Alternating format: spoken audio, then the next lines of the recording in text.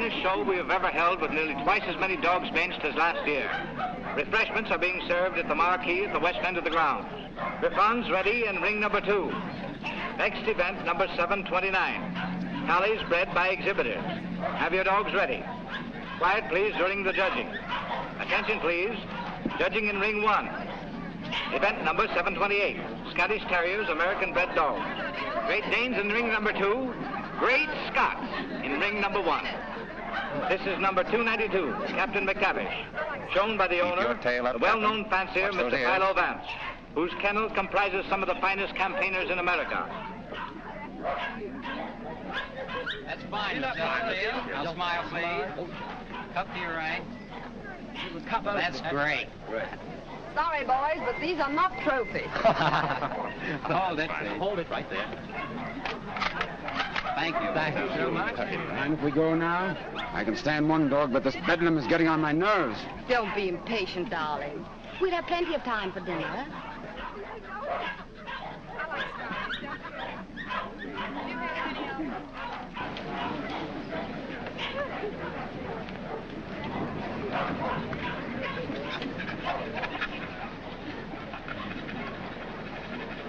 Hold it, 2.5. So. Event number 728. The blue ribbon won by Gillespie of Heatherstone. Dundee Deviler is runner-up, and Midlothian Gentleman receives the special. Better luck next time, Mr. Vance. Don't be downhearted, Captain. You're still champion with me. Maybe we'll have better luck in Italy, huh? Tough luck, Vance. I was hoping to have the pleasure of beating you tomorrow. Oh, thank you very much, Mr. Coe. Perhaps you'll get stiffer competition from Sir Thomas MacDonald. Perhaps. Want to borrow Misty Morn for a second? But, Miss Wright, you know Mr. Hart, you don't want Eamon to bully his dog. Come along and protect him if you like.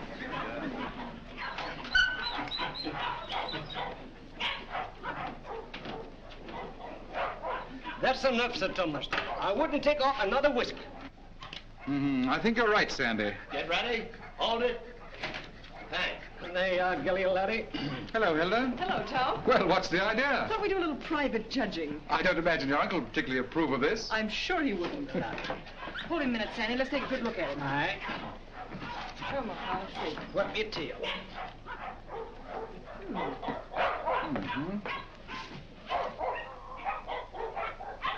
Well, what do you think? I think it's a pretty close thing.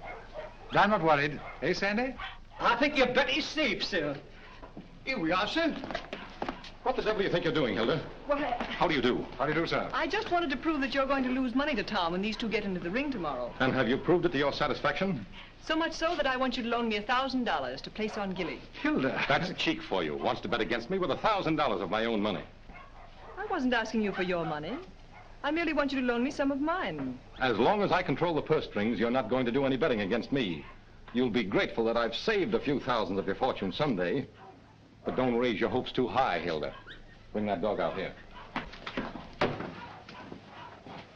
I shouldn't let him worry you, my dear.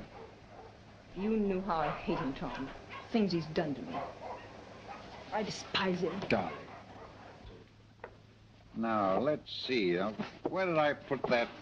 Ah, there it is. Unsolved murders. You know, I almost forgot it. I wouldn't have been able to sleep a wink tonight, wondering who murdered who and why. How any intelligent man can read that drivel is beyond me, Brisbane. What time does that Chicago train go? 5 o'clock. Well, it's 4:15. Oh, you've got plenty of time. Yes, I know, but I want to get out of here before Archer gets home. Good afternoon, sir. Afternoon. Is my brother at home? Yes, sir. He's upstairs. Tell him I want to see him. Yes, sir. Your taxi's waiting, sir. All right, there's the bag. Did you get those reservations? Yes, sir. And Mr. Archer told me to tell you he wants to see you, sir. Oh, he did, eh? You tell him I don't want to see him. Tell him I said so. In those words, sir? Exactly. Unless you can think of something stronger. Yes, sir. Of course, it's none of my business, Brisbane. But I wouldn't talk that way in front of Gamble. I don't trust him. I just couldn't resist it. I'd like to see the look on Archer's face when he tells him. I wouldn't. How the deuce can you stand it here? Why, there wouldn't be enough money in the world to compensate me for being Archer Coe's secretary. Oh, he's not as bad as all that. Say, you better be getting along. There's such a thing as carrying loyalty too far. Don't forget, I overheard a few of his choice remarks to you when you dared to suggest that you were in love with Hilda and wanted to marry her. I'm afraid you're taking Archer a little too seriously, old man. Did you deliver my message? I thought it best to wait till you were safely away, sir. Do you mind dropping me off? I have an engagement with Hilda for dinner. Come ahead, come ahead. All aboard! Albany Express, Stanford, Bridgeport, New London, New Haven, Westerly, Providence, Boston.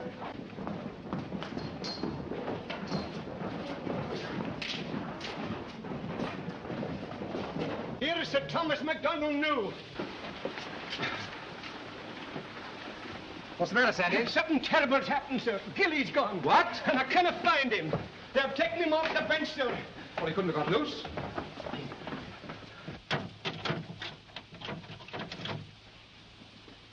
He didn't break that lock himself either.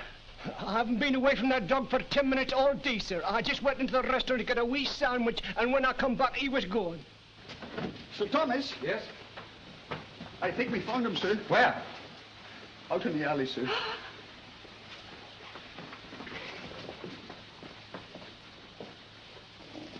This way, sir. Gilly. He's dead. Oh. I'll kill the man who did this.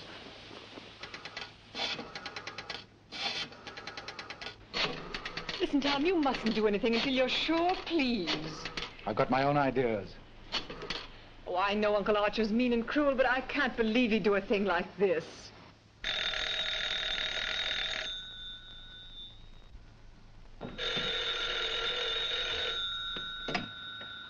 Hello? I'm sorry, but Mr. Archer Coe isn't here. Your dog dead?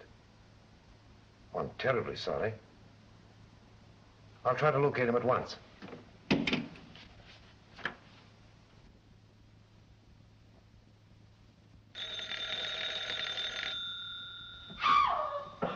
Go away from me, you.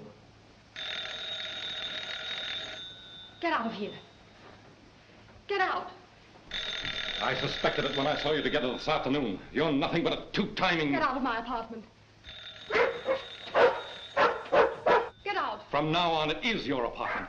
All yours. I'm getting out for good.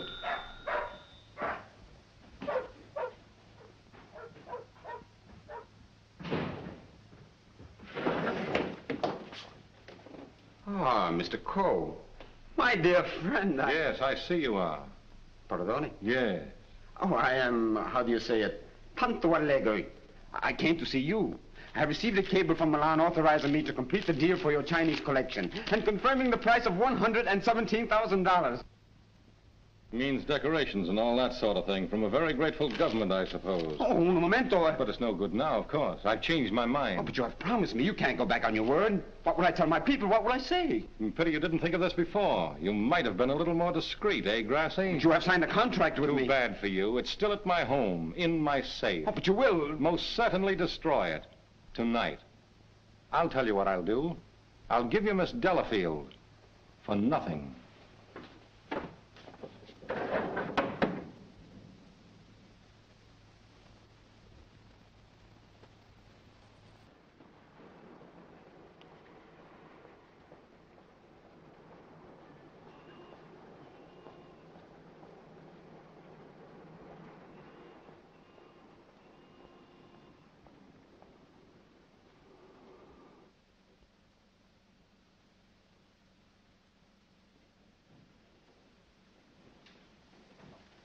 Hey, Liang.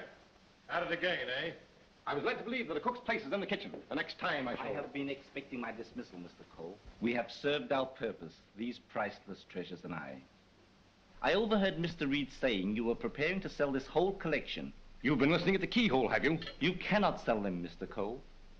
Do you think I would have dishonored my ancestors, perjured my soul, cheated my own countrymen to acquire these for you? Had I not believed that you would reverence them as I do? That's the worst of your race, a pack of mawkish sentimentalists about your ancestors. I don't need you tonight. Go on, get out.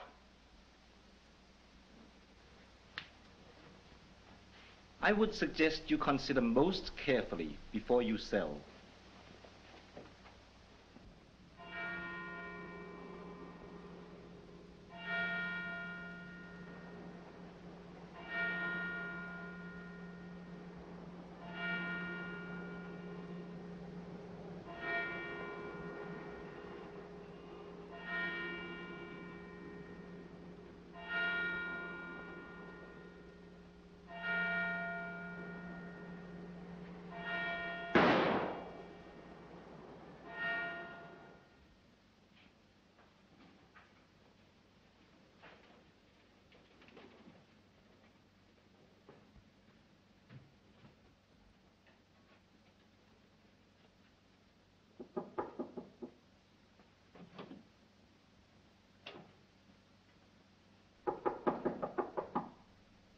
Coe.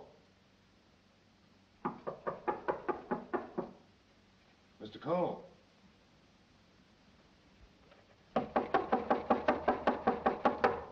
Breakfast, Mr. Coe. Breakfast.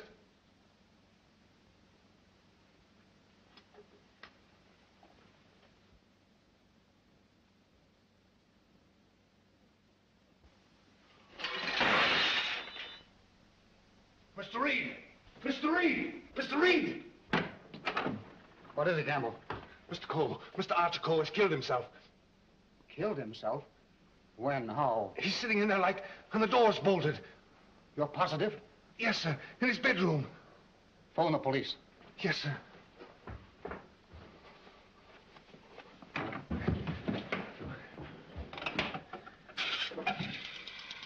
Hello? Give me police headquarters, quick. Homicide, Sergeant Miller speaking. Now, wait a minute, I don't get you. Take it easy. All right, let me get worse. Suicide. Suicide? Wait a minute, you're not going to run out on this hand. Yep. Who? Archer Coe, 98 East 71st Street. Okay, I got you. Is that it, Sergeant? Yeah. Well, goodbye, Ernest. Sergeant, he's to you, Cub. Kick in with that 6 bits. Oh, relax, will you?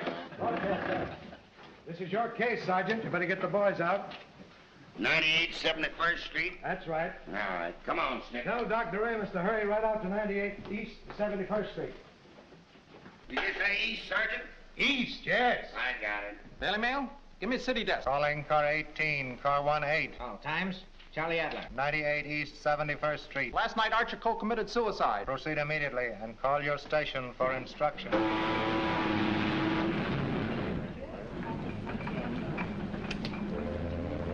Fire and warmer with light to moderate winds for New York vicinity today and tomorrow. Yes, sir. And now for the latest news flashes. Archer Coe, the well-known sportsman and collector, committed suicide last night at his home, 98 East 71st Street. His body was discovered by the butler at 8 this morning when he took up a breakfast tray. No reason has been advanced for this action as Mr. Coe was in excellent health and had no financial trouble. No news has been received from the crew of the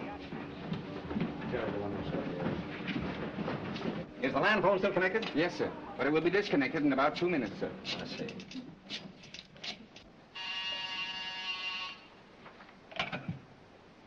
Hello? Hello, Markham. Hello, Vance. I thought you were on your way to Italy. I am. Well, I say, Markham, I just heard about Archer Coe. Yes, too bad he had to bump himself off like that. That's why I called you. Are you sure that he did bump himself off? Well, his butler tells us he's sitting in a locked room with a revolver in his hand and a bullet in his head. I don't know what else you'd call it.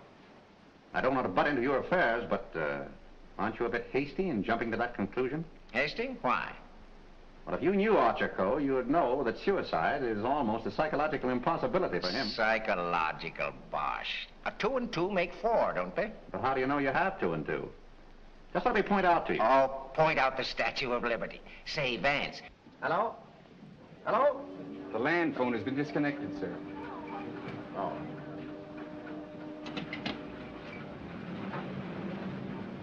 Will you have my luggage brought up? Yes, sir. Steward. Just have them send it ashore. I've decided not to sail. Sir? Vance, you've been right about a lot of cases in the past, but I can't help smiling at you getting off that boat and giving up a swell trip, all because of a hunch.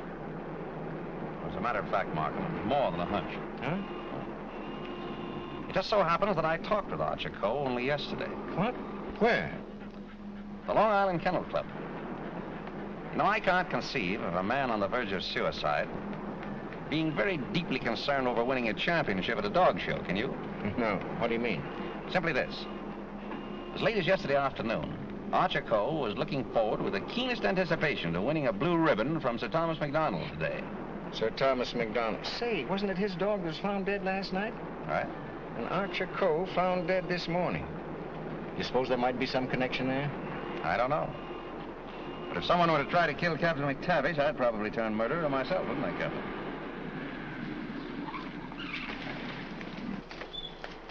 Hello, Mr. Markham. I got your message to hold everything up. What's the idea? Hello, Mr. Vance. Good morning, Sergeant. Well, it's been a long time. Several years. I might have known it would be you, the world's champion troubleshooter. Come on, boys. Come inside. Well, Chief, this is another just open and shut case. Mr. Reed, the secretary. This is Gamble, the butler. Yes, sir. Mr. Markham, the district attorney. How do you do, sir? And, Mr. Vance. How do you do? How do you do? Everything just as it was? Well, they said they haven't touched anything. We thought it best to leave everything intact, sir. Good. Where's the room? Upstairs. This way, please.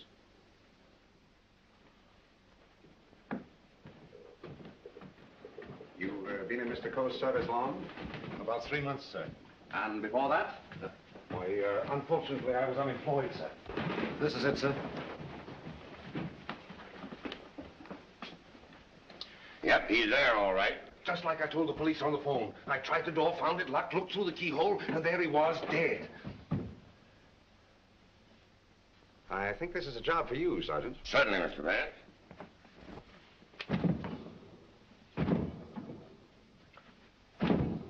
Well, Hennessy, what are you standing there for? Your health? This takes beef. All right.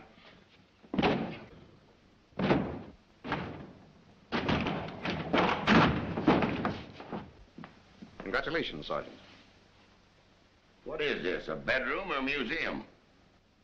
More junk here than in a Chinese josh house.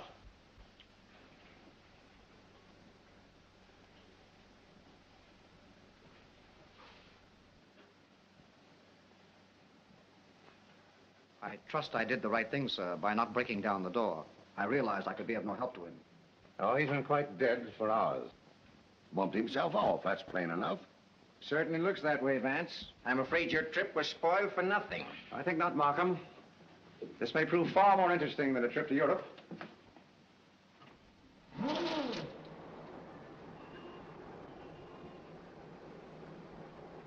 You carry a gun? No, sir. You? Yes, sir, but only at night for the protection of the household. Is that it? Why, I... Come on. No, that was Mr. Archer's. But he always kept it in a desk drawer downstairs. I saw it yesterday morning as I was putting away some papers. Oh, you did, eh? Did Mr. Coe generally keep his windows locked? Why, no, sir. As a matter of fact, he was a great believer in fresh air. Ah, indeed. I wonder if these gentlemen would mind waiting downstairs. Well, certainly not. I'm sorry we had to damage your door. That's quite all right. It's easily repaired. I'll have it attended to at once, sir. Hennessy, see that no one leaves the house without my permission. All right. It's as plain as a nose on your face. This guy locked himself in here and blew out his brains. I wish I could agree with you, Sergeant. How the devil could it be anything but suicide? It was all very well for you to theorize before we got here, Vance.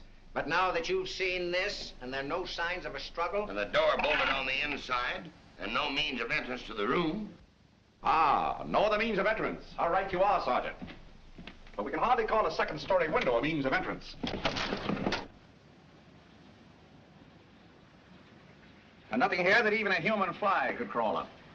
So why should Archer Coe lock his windows? Particularly if he was a fresh air enthusiast. I'm afraid your reasoning is not altogether convincing. Well, perhaps so, but doesn't it strike you as rather odd that a man should suddenly decide to commit suicide while changing from his street clothes to pajamas? Well, why not? A man debating suicide might get partially undressed and walk up and down for hours trying to make up his mind. Yes, he might walk up and down for hours, but not with one shoe half off. No, Markham. Something stopped him as he was removing that shoe. This was supposed to suggest suicide, but someone miscalculated. But you can't get away from that bolted door. I wish I could. The way you figure it out, the man was murdered. As soon as the killer is gone, he gets up, goes and bolts the door, plants himself in a comfortable chair with a loaded gun in his hand to suggest suicide. That's a swell theory.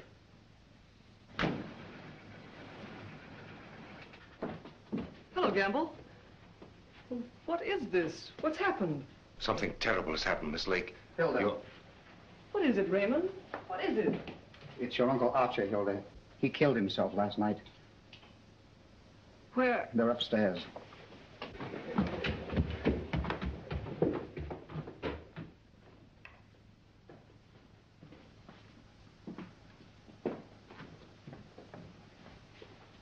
Hey, don't touch that body, miss. Oh, Mr. Vance. How do you do, Miss Lake? This is Mr. Markham, the district attorney. How do you do? Miss Lake, his Coe's niece. I'm sorry, Miss Lake, but you mustn't touch anything until the medical examiner arrives. It's against regulation. Is it also against regulations to tell me what's happened? We arrived only a few moments ago. We found your uncle as you see him. It has every appearance of suicide. I doubt it. Do you know of anyone who would have reason to kill your uncle? Yes, I had for one. Why, Miss Lake? Because he stood in the way of everything I wanted. He made my life miserable because he held the purse strings. And because he was jealous of every man who came near me. I was afraid of him. Oh, the horrible nights I've spent in this house. Are we to accept your comments as a confession of murder, Miss Lake? Look here, Markham, that's ridiculous. Please, Raymond. I think I can handle this situation myself. When we found your uncle, Miss Lake, the door was bolted from the inside. Bolted inside? Oh. Maybe he did shoot himself. Can't you make up your mind? Do you know of anyone else who felt as you do about your uncle? Practically everyone he came in contact with. He was ruthless. He wanted his own way in everything. I imagine there are plenty of Chinese who will be glad to know that his collecting days are over. Ask our cook. I shall. Can you think of anyone else? Well, Uncle Brisbane shared my feelings toward him, I'm sure. Where is this Brisbane guy? Maybe he decided to do something about it. That's impossible. He's on his way to Chicago. He left on the 5 o'clock train yesterday afternoon. He'd be just about getting there by now. Well, you'd probably like to wire him, wouldn't you? Why, yes, of course. Is that all? For the present, yes.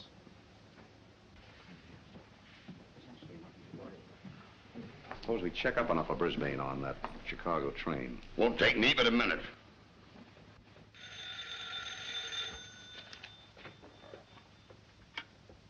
Hello? Come on, Snipkin.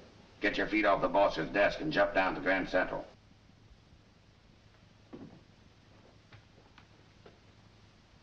All right, I get you.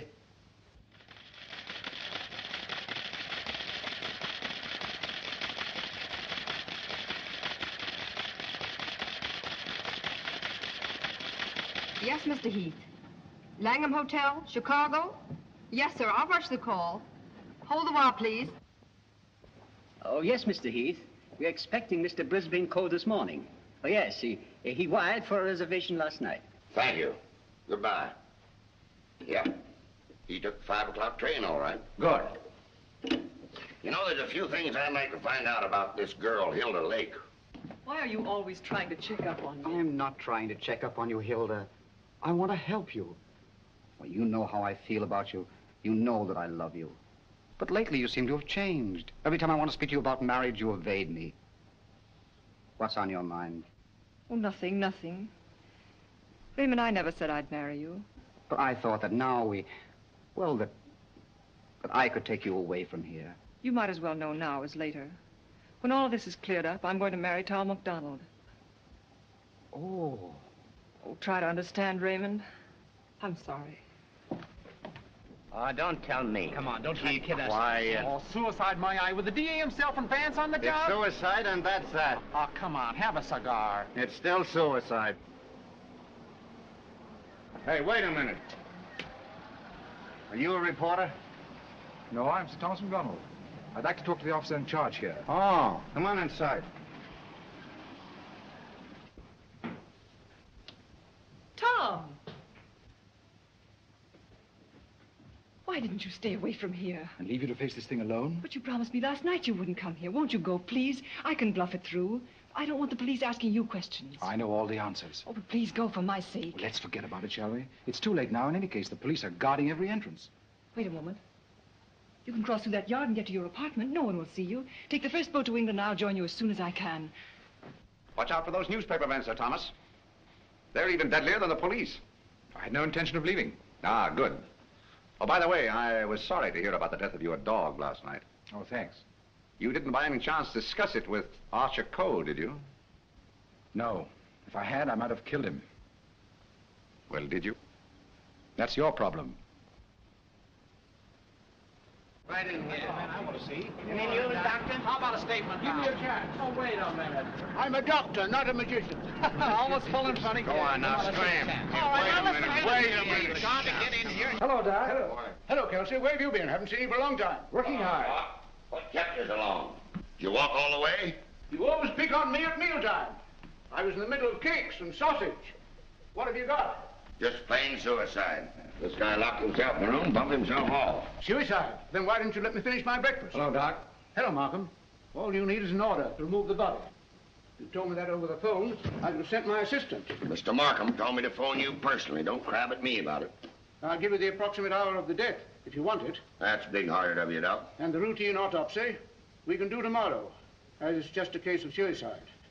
Why do you jump to that conclusion, Doctor? I know a dead man when I see one. Besides, the door was bolted. I know, the door was bolted from the inside. But what about the body? Hadn't you better have a look at it? I was going to. I'm a doctor, not a detective. This man is dead with a bullet hole in his right temple. He's holding a gun in his right hand. Just the kind of wound that might have been self-inflicted. The position is natural, and the door was locked on the inside. Well, let me see. That's strange. Did you find something to disturb you, Doctor? Plenty. There's blood in his mouth. And he's got a skull fracture from some club-like instrument. Now, what about the bullet wound in his temple? There's no blood there. That's so. Gentlemen, when that bullet entered this man's head, he had been dead for hours. Can you place the time of his death? I'd say from 8 to 12 hours ago. Would you say that the revolver was placed in his hand before rigor mortis set in? Yes. Did he die from the effects of the blow on the head? No. Probably rendered him unconscious for a while, but that wouldn't have killed him. Not powerful enough. The blow didn't kill him, the bullet didn't kill him, and yet he's dead. Suppose we try to find out just what did kill him. Glad you thought of that, Mr. Vance. It's not a bad idea. Perhaps I'd better take another look. All right, boy. Let's pick up these clues before they get mussed up here. Hey, just a minute, Doc, please. Ready? Give me a hand, Sergeant. Help me lift the body over to the bed. Where do you want to put it? All right, boys. The rigor routine. Let's get this body over on the bed. Around the handles, around the block. Get that leaf line. All right, Chief. Get all. Hey, here they come, boys. That's it. All right. Lift him easy. Easy. Well, there he is. Now then, All right, just a little boy. more that way. All right, That's Sam, for you, Doc. That's it. There couldn't have been much of a struggle. His hair isn't even mussed. Maybe somebody slugged him and then combed his hair. By George! Now I've got it. Stabbed below the left shoulder blade, near the spine. There's no external bleeding. Internal hemorrhage, huh? That's it. What do you think of the suicide theory now, Sergeant? Well, it's slightly complicated for him to shot, slugged, and stabbed himself, particularly in the back. Yes, very complicated. Oh, Markham. Yes. You see, there's no hole in the back of his pajama jacket. So he couldn't have been wearing that when he was stabbed. To get this. There's a hole in the back of his coat, And another in his waistcoat, blood-stained. He must have been fully dressed when he was attacked. That lets me out. I finished. I suppose you'll want a quick autopsy. Yes. Get that body down to the morgue as soon as possible. Good day, gentlemen. Good day. Hey, Doc. Yes? Do you think there's any possible chance of that being suicide? What? All right. Just a fair question, big boy. Go on home and get your hotcakes and sausage. You need the strength. Tennessee. Yeah. Hurry up with that dead weight. Right. Any report on that wire? Not yet, Sarge.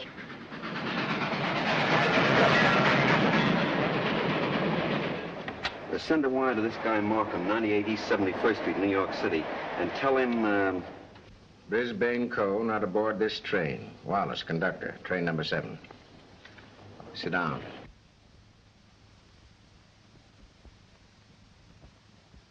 What time did Brisbane Coe leave for Chicago? In time to catch the 5 o'clock train, sir. How do you know he caught the 5 o'clock train? I phoned for the reservation, brought him his walking stick and overcoat, and put his bag in the taxi. Ah. Did you remain in the house all evening? Why, no, sir. I went out about 6:30. It was a servant's night off. Everyone was out to dinner. Did you notice anything unusual in Mr. Brisbane's manner when he left? Oh, now that you mention it, he was distracted and very irritable. You say you gave him his stick? Yes, sir. What kind of stick? His favorite, an ivory-handled one. He never went anywhere without it, sir. You're quite sure he took that particular stick with him? Positive. I handed it to him myself, sir. Did you see him when he returned here last evening? Returned? Yes. I didn't know he had returned, sir. Then whose ivory-headed stick is that hanging over that chair in the hall? I don't know, sir. I swear I don't know. Down. Steady, Gamble, steady. Is this it? Is it? Yes, sir. I can't understand it. I suppose you saw nothing of his bag? Why, no, sir. Well, if he brought his cane back here, what did he do with his bag? Ah, very good, Sergeant. That's just the point. He undoubtedly left it somewhere. But where? I should think the most logical place would be the check room at the Grand Central Station. What kind of a bag was it? Just an ordinary pigskin bag, sir, with his initials BC on it. Is that it? Yeah, that looks like it. There's your police department receipt. What time was this check? 4:45. Thanks, pal. Okay. Well, here it is. Put it here. Did you examine the contents? No, I brought it right up here. I'll open it. Did you find out what time this was checked? Yeah. There you are. 4:45. He must have gone direct from the house to the station. Did the attendant remember who left this? No, he said there were so many of them that most of the time he didn't even notice the people. Well, there's shaving kit, shirts, underwear, socks, collars, slippers. Nothing in there that a man wouldn't ordinarily take with him on a short trip. Except this, perhaps. Unsolved Murders. That's a swell book to take to Chicago. That's rather odd, isn't it? Yes, more than that. Gentlemen, the mist is beginning to rise. I think I know at least a part of what happened here last night. How about this? Let's say that Brisbane Coe started for Chicago on a night when he knew that no one but Archer would be at home. He missed his train purposely, checked his bag at the station, and returned here to kill his brother. To make a perfect alibi, he planned to take a later train to Chicago. But something stopped him. And something stopped Archer Coe before he could remove his shoes last night. You see what I mean? Those shoes of Archer's, that bag of Brisbane's, his stick hanging there in the hall, it shouldn't have been there. Say, just a minute. Oh, Gamble. Where did Mr. Brisbane usually put his hat and overcoat when he came in? He always hung them in the closet, sir. Which closet? This one.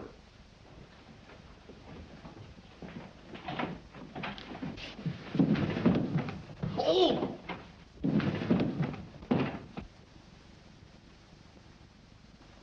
Mr. Brisbane. Well, Mr. Vance, where are we now?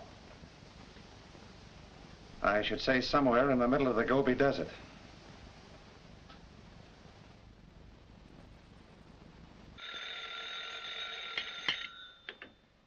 Hello.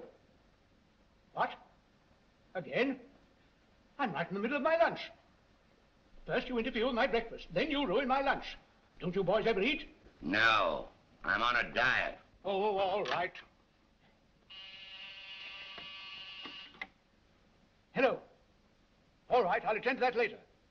Get me the wagon and the fingerprint gang.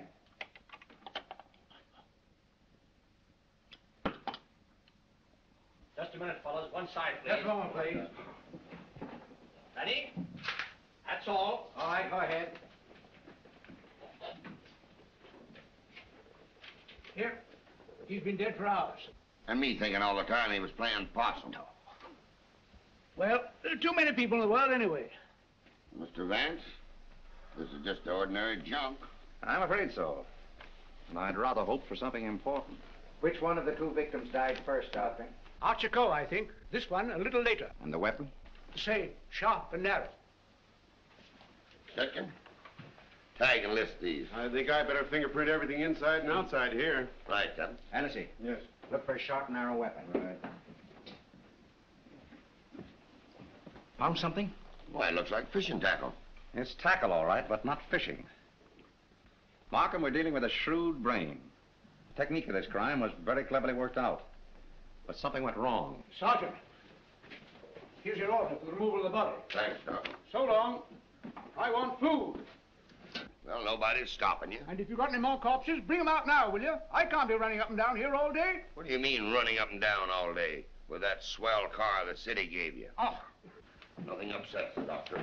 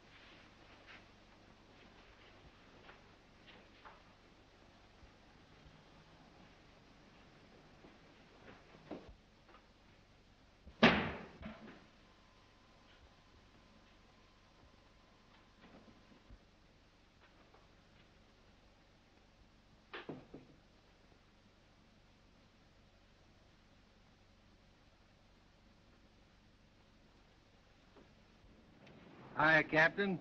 Going in to take charge? Well, if you hurry up and solve this case, maybe I can go home. Come on. I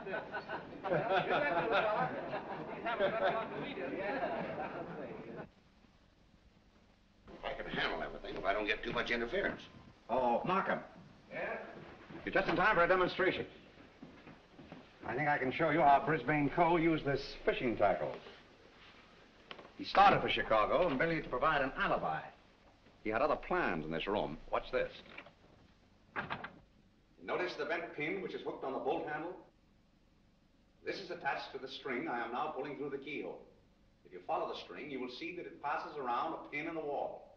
This acts as a pulley, and is also attached to a string passing through the keyhole. You see, the bolt is now being forced into its socket. Upon my word. I now pull the first string through the keyhole, and then the second string. And with it comes the pin, leaving no evidence. Now let me in. It worked? Yes, it worked. Well, that explains that then. Very clever.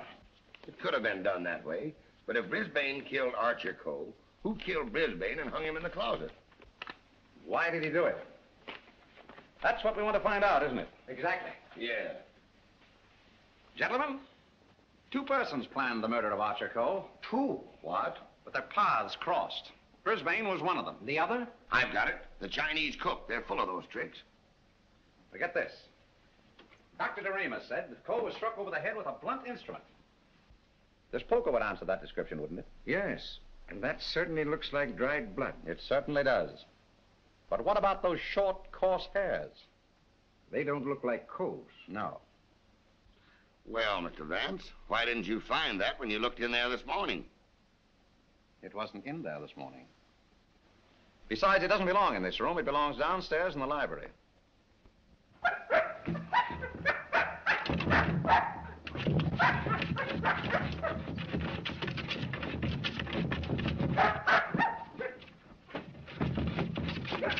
That you, Captain? What's the matter with you? What is it, Captain? What is it, Captain? You're all down here?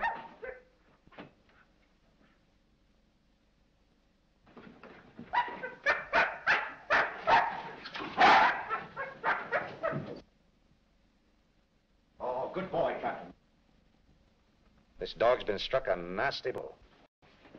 That explains the coarse hairs on the poker. Whose dog is this? I don't know. I mean, I've often seen it in the vacant lot, sir. Just tell the truth, Gamble. Yes. Why don't you? It belongs to the lady next door, sir. Hmm. Hennessy, get that fellow to a vet's as fast as you can, will you? Yes, sir.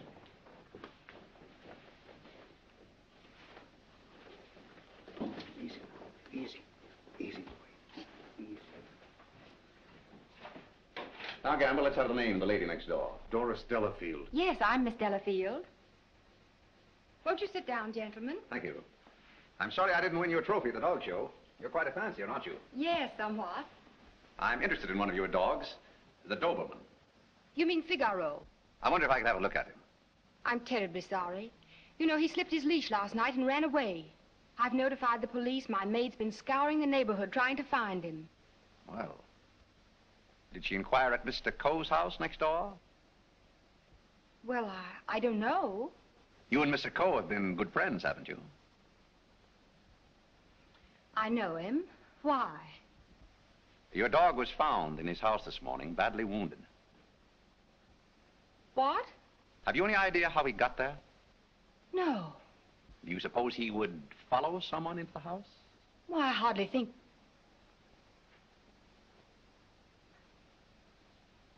Now, what are you driving at? Mr. Archer Coe and his brother were murdered last night. Murdered? I was afraid that... Just a moment. Hello. Is that Miss Doris Delafield's apartment? Would you please tell Miss Delafield that we couldn't get the reservations for her and Mr. Grassy on A deck, and ask her if B deck would be satisfactory? Miss Delafield will not be sailing. You can cancel a reservation for them both. Both? Do you mind telling me whom the other reservation was for? I refuse to answer that question. Would it be Mr. Grossi? But I am Mr. Grossi. And if I didn't cancel those reservations, who did? What? Miss Delafield. Oh, no, she didn't. No, really, there's been a mistake. As soon as I can find out about this, I'll call you back.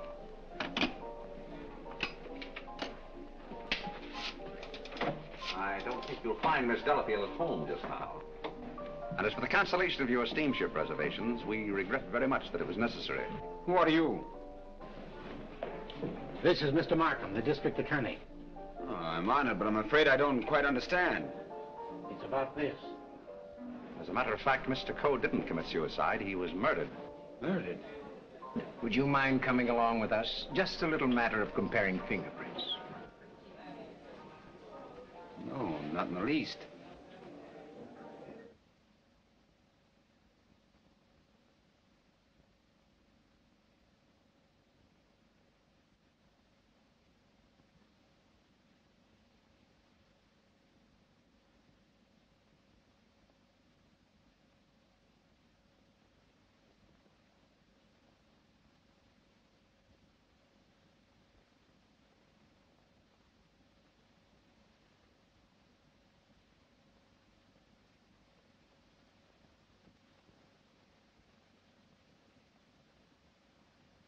I think that's all. Found anything yet? The one taken from the doorknob is too blurred for identification, but this one is very clear. It appears to be that of Liang, the Chinese cook.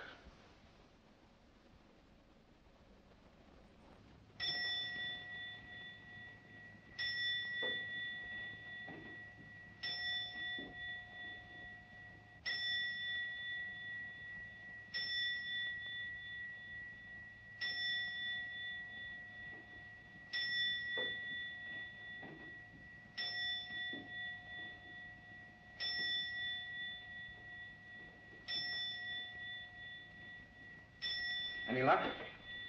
No, not yet. Well, it must be here somewhere. I'm positive that the dagger that killed the Coes belongs in that sheath. Tired, Markham? No.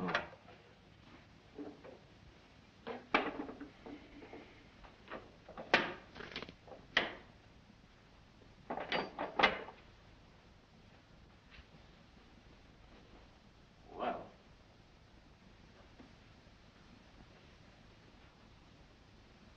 That's strange. What is it? The King Yar vase is missing. It's the most valuable in the whole collection. That's all that's left of it. If I'm not mistaken, that's blood.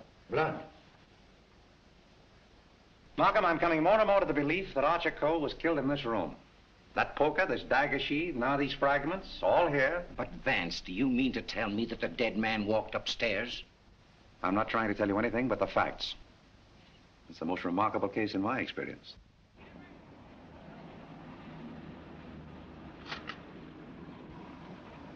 Find anything, Cap? Yes, sir. Plenty.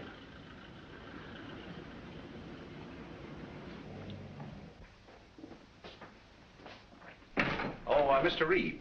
Oh, yes, Mr. Vance. Would you step in for a moment, please? Certainly. Smoke? No, thanks. Did you notice that the Ting Yao was missing? Missing? Why, it was here yesterday evening. At what time? At about 6:30 or 7 o'clock. I came back to talk to Mr. Coe. About what? Well, as a matter of fact, I wanted to quit my job as his secretary. Oh, you'd been having some difficulties with him? It was rather a personal matter. I wanted his permission to marry Miss Lake. What did he say to that? He ordered me out. You went? Yes. Where? I went to find Miss Lake. I thought she was at the Kennel Club. But I had a puncture on the way, so it was rather late when I got there. She'd already left with Sir Thomas MacDonald. Then I came home and went directly to bed. Did you hear anything or see anything when you came into the house? No. But after I'd been in bed for a while, I heard some noises downstairs. I opened the door and looked down, but it was only Liang, the Chinese cook, coming in. Was he customarily noisy in entering the house? Oh, as a matter of fact, it's the first time I ever heard him come in. Indeed. Well, I think that's all, Mr. Reed. Thank you. Thank you. If there's anything I can do to help, let me know. Quite right. Good night. Good night. I think I'd check up on that Kennel Club alibi. I will. You might have those fragments checked for fingerprints, if you will. Yes. Meanwhile, I'll do a little exploring in the kitchen.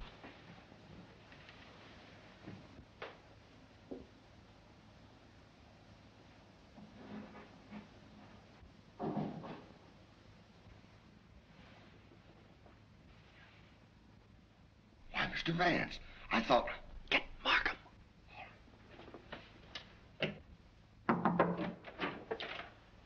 Mr. Liang, I believe. You're the cook. Me cook. You can drop the pidgin English. That isn't necessary with me. Where did you go to school? Columbia University. Ah, that's considerable education for a cook, isn't it? Mr. Coe employed me because I know a great deal about Chinese porcelain. Ah, I see. Ah, that's a very lovely piece of Ting Yao, isn't it? How did it get broken? I don't know, sir. I found the pieces in the wastebasket in the library. You want me, Vance? Oh, yes. See that, Markham? More blood spots on the inside.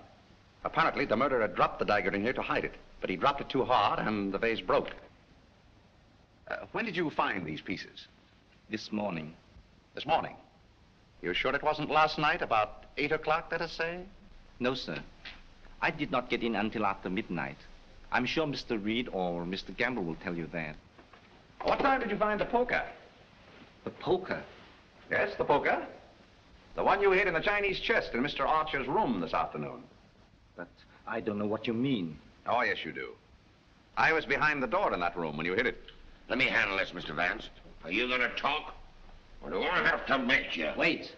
I'll tell you the truth. Well, spit it out. When I returned to my room here about 8 o'clock last night... Ah, I thought so. I heard angry, muffled voices in the library. Then a dull sound as of someone falling. I stood at my door here and listened. Then I heard footsteps cross the kitchen and go out the back door. And then I walked up the corridor, and everything was very quiet. I opened the library door and looked in. The furniture was overturned. The poker was there, the desk was disarranged, and the valuable Tengu vase was broken. I thought there must be something wrong, so I went upstairs and looked into Mr. Coe's bedroom. He was dead. Fearing that I might be suspected, I went back to the library and picked up the broken pieces of the vase, and together with the poker, I took them to my room. And knowing that you were alone in the house, you were afraid you might be suspected. So you hid the weapons and left. Yes, sir.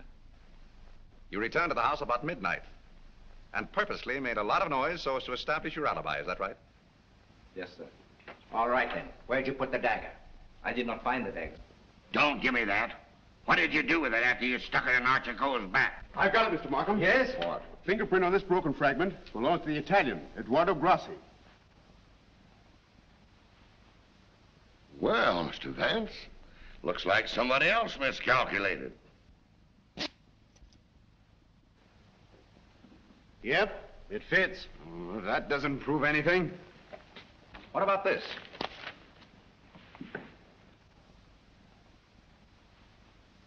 Where did you get it? It was in Archer Coe's pocket.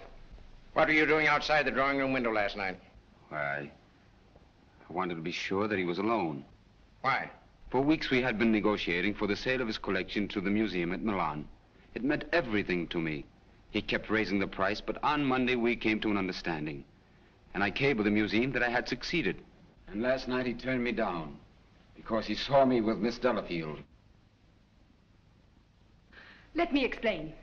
Archer was extremely jealous of me. Well, you can't blame him for that. You went there to threaten him, didn't you? Which I had every right to do. I told him I would use any means to make him fulfill his contract. He laughed at me, said that he would smash every piece in his collection before he'd let me have it. So you picked up the poker and did a little smashing on your own account, eh? I did not. Let me have the fragment, will you? Thank you. You know how that was broken? Tignal vase? With blood stains on the inside and your fingerprint on the outside. I don't know. Sergeant, I think you better book him. Right. Thank you. Come on. Let's get out of that monkey suit. Let's get going. Come on. Don't worry, I'm not running away. You telling me?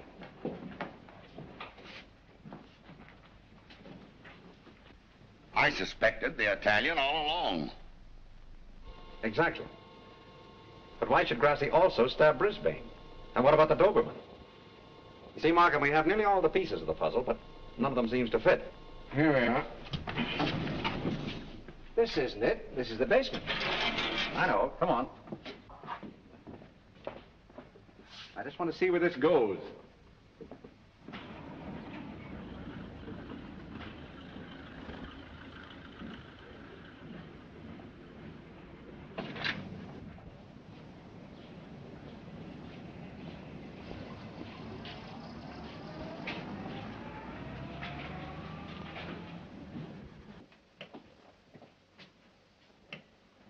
Good evening, sir. Gamble? By the way, how long have you been using that name? All my life, sir. Dubois checked Gamble's fingerprints at the Identification Bureau, and who do you think he turns out to be? Not Gamble? No. Atlantic Eddie. He used to work the boats on both sides of the ocean. Honestly, Mr. Vance, I haven't turned a trick in 5 years. Oh, that's all right, Eddie. I just wanted to let you know that we're old pals. Sir, someone slipped in the back door and went into one of the front rooms.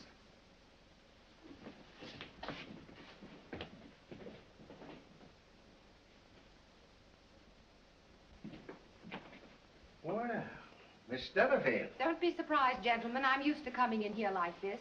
you seem to know your way around here pretty well. As the district attorney, you're responsible for this case, aren't you? That's right. Well, I'm tired of detectives. I'm tired of being spied on. All you want to know is who killed Archer Coe, isn't it? Naturally. Well, I did. What? Yes. And there isn't a jury on earth will convict me when they hear my story. You don't believe me, do you?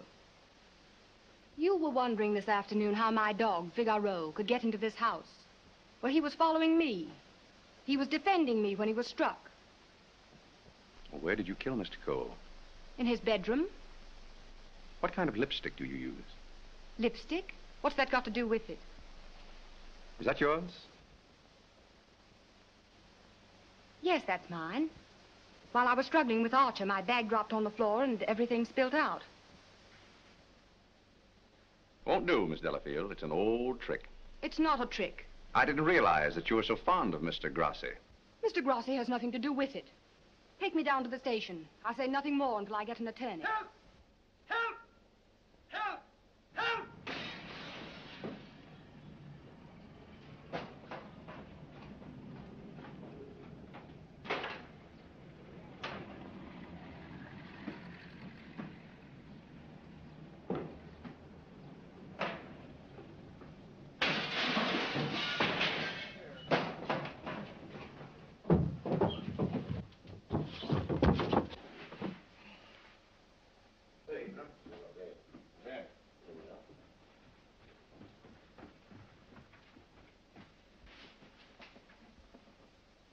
This guy's been stabbed, hasn't he?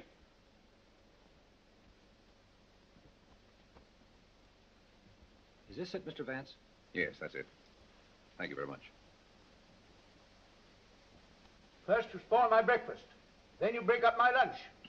Now you pull me out of bed in the middle of the night. And this fellow not even dead. Why don't you put that in your report, Doc? Of course, fingerprints would never pick up on that silk handle. But it fits perfectly. Where did you find it, Sergeant? Under the bed. Congratulations. That's all right, Mr. Vance. 3 crimes with the same weapon, Markham. Tom, what is it? What's happened? I don't know, dear. Somebody stabbed me. Is it serious, Doctor? Oh, no. I gave him 3 grains of sodium amytal to quiet his nerves. He'll be all right. I'd like to rent a room here till they finish this case. Poor darling. I wish I hadn't got you mixed up in all this. You shouldn't have come here. Let me see this through alone. Oh, I won't leave you.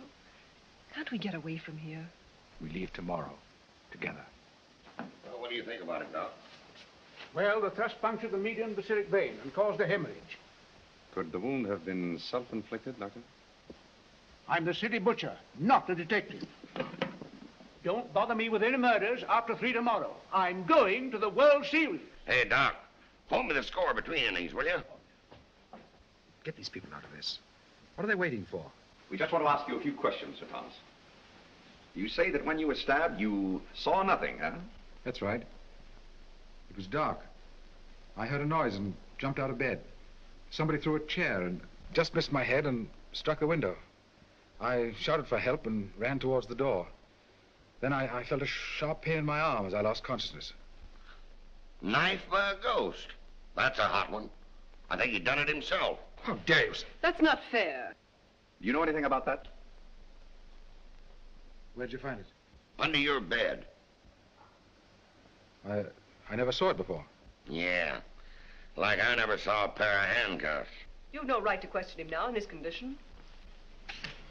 Rather funny.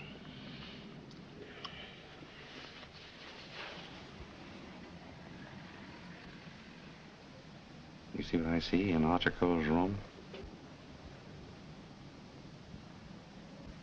I have a suspicion that whoever killed the Coes came from this house.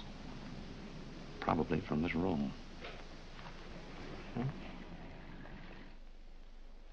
Gentlemen, I think I can fit the pieces of this jigsaw puzzle together.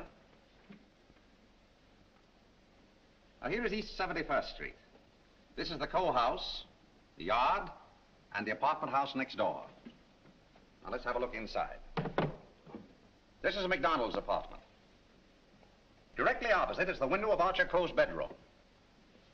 Underneath McDonald's apartment is the cozy little nest of Miss Delafield and her temporary guest, Mr. Grassi.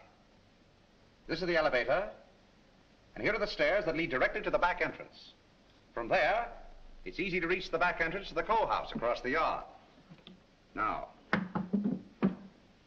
that's the front hall, and here's the library. On Wednesday evening, between 7:30 and 8 o'clock, Archer Coe was sitting alone in that room. Now remember, it was the servant's night off. The killer must have known this when he came in the back door. He was so intent upon what he was planning to do that he must have left the back door open, because from somewhere in that vacant lot came a dog, a Doberman Pinscher, belonging to Doris Delafield. He saw the back door standing open and went in. Meanwhile, the killer was moving along the hall toward the library, making absolutely sure that Archer Coe was alone. He knew exactly where he was going and exactly what he was going to do. He came so silently that it must have startled Archer Coe when he looked up and saw him carefully closing the doors. It is my conjecture, gentlemen, that a terrific argument took place. Archer Coe must have struck him, and as he fell back, he picked up the poker as the first weapon that came into his hand. He struck Archer Coe on the head. Coe collapsed across the desk, his hands groping in the drawer of the desk for his gun.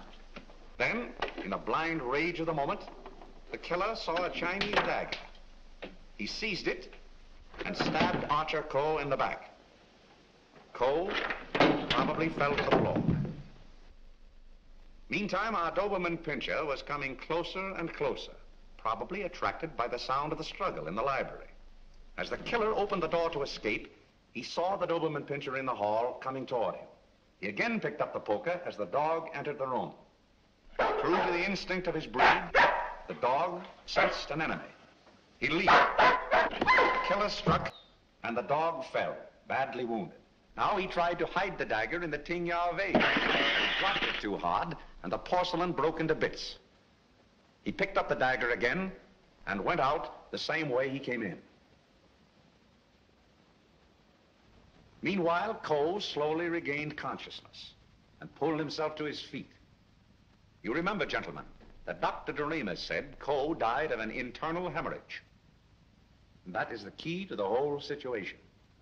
Archer Coe, already a dying man, walked upstairs. And what is even more terrible, he did not know that he had been stabbed.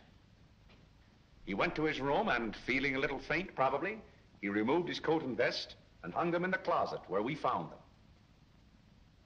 He put on his pajama top and went to the window and raised the shade. Can you imagine the killer's emotions when, from someplace in the apartment house across the vacant lot, he looked over and saw the man he thought he had killed standing there at the window? He knew then that he had to go back and complete his job to save himself. Feeling very faint by now, Archer Coe went from the window to the chair beside his desk, where he sat down. There, he started to remove his shoes. You remember just how we found him. In the very act of removing them, before he could get one of them entirely off, he died. I don't think he ever knew what killed him. Now we come to the most awful part of the tragedy. Brisbane Coe came back to the house with a cleverly worked out plan for killing his brother. He also knew that it was the servants' night out and that he would not be disturbed. He went down the hall to the library, and from the drawer of the desk, he took Archer Coe's own revolver and put it into his pocket. Then, turning out the light on the desk, he went out of the room. He hung his stick over the chair in the hall and tiptoed up the stairs and into Archer Coe's room. He saw his brother sitting in his easy chair, apparently asleep. I can see him tiptoe across the room. And from somewhere just across the desk, he took out the revolver and with careful aim, he pulled the trigger. Meantime, the killer, believing that he had only wounded Archer Coe, came back by the same route to finish his job. Then Brisbane closed the window, lowered the shade, and returning to the body, he carefully placed the gun in Archer's hand, as though it had been suicide. Then he went to the door, and with the two pieces of string, the pins and the darning needle, he was able to bolt the door on the inside, just as I showed you. A very clever device, gentlemen. which he had discovered in the book of unsolved murders, which we found in his suitcase. Then, gentlemen, Brisbane went on down the stairs, little knowing what awaited him there. The killer mistook Brisbane for Archer Coe and drove the dagger into Brisbane's back. Then, to hide the body, he dragged it into the closet. I doubt if he even discovered his mistake until the next day. That's great. But who did all that? Well, you can search me. I'm going screwy. You can include me in that, Sergeant. Haven't you got any ideas at all, Vance? Markham, it's a maze of conflicting clues. Any one of 7 people might have done it. But we couldn't convict 7 people, Mr. Vance. You couldn't convict 1 with the evidence you've got. Gentlemen, I'm afraid we're completely stopped. Licked. Well, I hate to admit it, but it looks that way. Vance, in all the years we've worked together, I never heard you say that before. I know. I'm sorry, Markham. Well, what are we going to do about it? I don't know. Are you sure you checked up on all the alibis? Every one of them. And you've gone over the fingerprint situation with your boy? Yes, sir. Well, we've slipped up somewhere, Sergeant. But there must be something that we can get our teeth into. Markham, I suggest that you dismiss this case. What? Dismiss it? Yes, turn all the suspects loose. I can just see all the newspapers in this town screaming for a new district attorney. Well, we can probably cover you up all right, Mr. Markham. I've said it was suicide all along. Yes, I know. We could put that solution on it, but I hate to do it. All right, Sergeant. Go ahead. Turn him loose. Turn him loose? Yes. Well, Mr. Vance, this is once we're both stuck. When you give up, Vance, I'm sunk. Oh, I haven't given up. I have another idea. What? If it works, I'll have your killer for you in half an hour. I'm going to arrange a little meeting with him now. What? But you let me dismiss all the suspects. Yeah, that's just what I wanted you to do.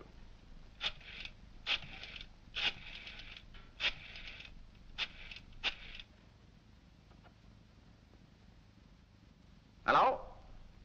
This is Mr. Vance. I hope I haven't disturbed you. See, I wondered if you'd do me a little favor. Mr. Markham. Yes. Can I see you a minute? That suicide story might work all right for Archer Coe, but I forgot all about Brisbane. Well, never mind about that now. Just release the suspects, as I told you. All right. That's it. Yes? That's right. At 4:30. And just get him into an argument. Oh, I'll have him with me. I'm depending on his instinct. That's right. Thanks. If we can catch him off his guard, I think he'll give himself away. Come on, Markham. We've got to get there before 4:25. Mr. Vance. They're in the library now. Oh, darling, let me help you.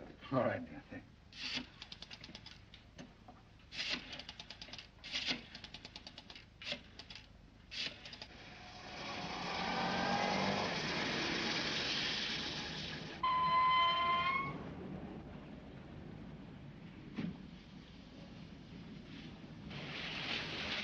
Well, it's the first time we've used bloodhounds in police work since I wore high-button shoes. And red flannel underwear? Oh, I always wear red flannel underwear. So do I. I want your bridal suite on the Coronia. They're sailing at midnight. That's right. Thank you. Sailing at midnight. Lady MacDonald. Is it the title that dazzles you so much? Or is it the fortune she'll inherit that makes her so attractive, Sir Thomas? Raymond, are you crazy? It isn't the first time a fortune has bought a title. It so happens I'm not in need of a fortune. Possibly you are. Raymond, you've no right to interfere this way. No right? Well, I'll take that right. You think you're both sailing at midnight? Well, it won't work. You're going all right, Sir Thomas, but you're going alone. Really? Yes, and you're going now, or else...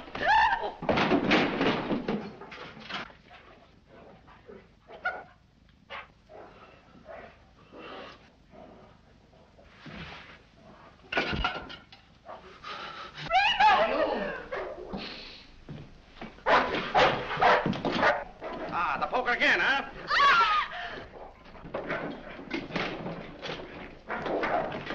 Take him off! Take him off! No!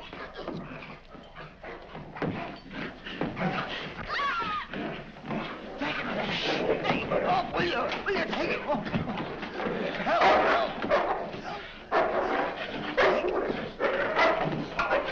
Here, hold him. Why did you kill Archer Coe? Why did you kill him? I didn't mean to kill him. But you did, eh? I tell you, I didn't mean to kill him. He struck me when I told him I wanted to marry Hilda. And I lost my head. I hit him with a poker. I don't remember anything after that. What about Brisbane? It was a terrible mistake. And McDonald? I still would kill him if I could. There's your man, Sergeant. You made a fatal mistake, Reed, when you reached for that poker. Somebody swiped my bracelets. You dropped them in the pantry. Oh. All right, Hennessy. Leave down booking. I want to thank you very much for your cooperation. Not at all. It was Sir Thomas I telephoned from your office, Markham. He very cleverly helped us stage this little scene. We have to thank the dog for the rest. Well, we did it again, Mr. Vance. Congratulations, Sergeant. Thank you. I'll certainly mention you in my story to the papers. Thank you. Oh, that's all right, Mr. Vance.